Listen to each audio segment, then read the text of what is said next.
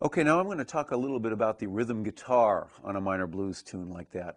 I'm calling this tune Thrillin', but it's obviously a tip of the hat to B.B. King's Thrill Is Gone. But there are a number of songs written pretty close to the same changes as this. B.B. did this tune originally in B minor, and he often plays it now in the key of C minor. But I just moved that down to the key of A minor for the purposes of demonstration, and I thought it would work well. So what I'm going to do, when you're playing rhythm guitar on a tune like this, it's a great idea, you think about pacing yourself on the rhythm. And for instance, playing behind the vocals, you're going to want to play very simply and maybe very sparsely, leave lots of room for the lyrics and all. And then, so you're going to be hitting some long tones, very simple. And I'm also using this slide, by the way. I'm going to talk about, I'm playing an A minor 7 chord on the top 4 strings, but I could be playing the A minor triad on the top 3 by itself also. Now I can slide the top 3 up to B minor, or the top 4.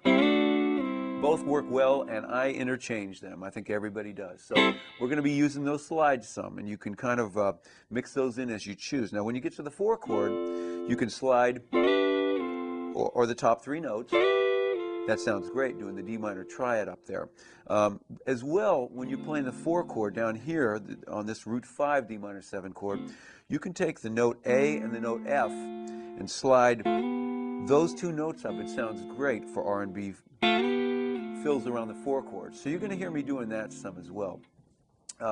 So a few approaches. First chorus, going to play mostly long notes and just sustain the chords out. And then the second chorus that I'm going to play on the video that follows here is going to be a little busier, a little funkier, like I might play behind a soloist or something.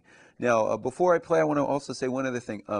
One thing that always works on a tune like this is to hit 2 and 4. So if you're going 1, 2, 3, 4,